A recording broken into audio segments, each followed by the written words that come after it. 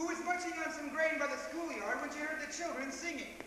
Oh, you better not shout, you better not cry, you better not pout, I'm telling you why. Santa Claus is coming to town. 'Twas the night before Christmas, and all through the house, not a creature was stirring. not even a mouse. Mouse? The stockings were hung by the chimney with care, In hopes that St. Nicholas soon would be there. He knows when you are sleeping, he knows when you're awake, he knows when you've been bad and good, so be good for goodness sake. Well, after hearing such wonderful things about a Santa Claus, little brown field mice asked herself a question. I wish that I could share Christmas. I wonder if old Mr. Goat could tell me more about the St. Nicholas. So onward she went to see old Mr. Goat. Oh, Mr. Goat, does that Claus come as a little brown field mice? Santa Claus? Where did you hear such foolishness? Well, I was watching at some grain by the schoolyard when I heard some children talking and singing about Santa. Oh, please, Mr. Goat, tell me how I can get the St. Nicholas to come to me.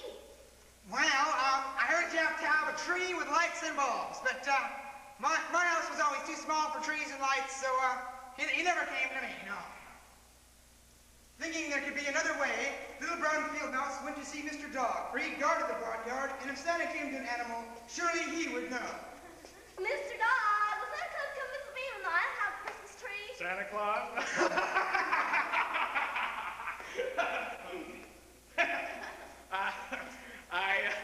Here you have to have, well, a chimney and stockings, but I never had chimney or stockings, so he never came to me.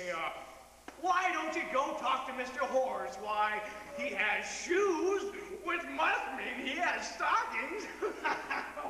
Shoes and stockings. So, little brown field mouse went off to see Mr. Horse and asked, Oh, Mr. Horse, does Santa Claus come visit me even though I don't have a Christmas tree or a chimney or stockings? Well, I have stockings, but Santa has never come to see me. Perhaps you should write him a letter. Can you write? No. Well, maybe you should go and see Mrs. Owl then, for she is very wise and may be able to solve your problem. So, little brown field mouse went to see Mrs. Owl and asked, Well, Mrs. Owl, Santa Claus come visit me even though I don't have a Christmas tree or a chimney or stockings, and even though I don't know how to write. No, I believe you must be a child, and since you're only a field mouse, I don't think Santa will come to you. So after speaking to all of her barnyard friends and still not getting an answer she wanted to hear, little brown field mouse sadly crept into her hole. And that night, the animals met. I've called you all here tonight to talk about little brown field mouse. We've all tried to tell her that Santa just doesn't come to animals, but she won't believe.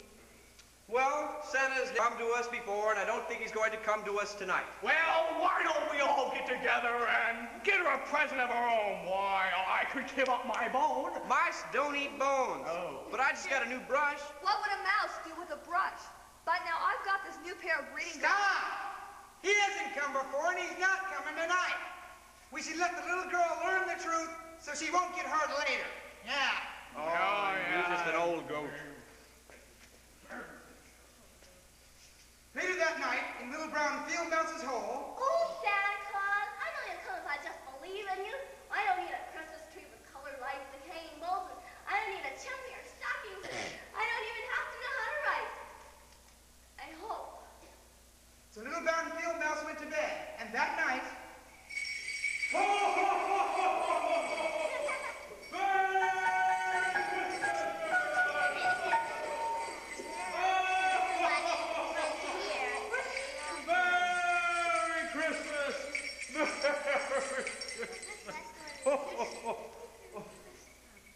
Thank you for believing little brown field mouse.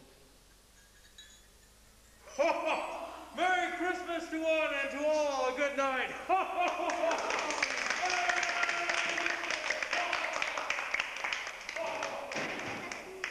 and the next morning when little brown field mouse awoke,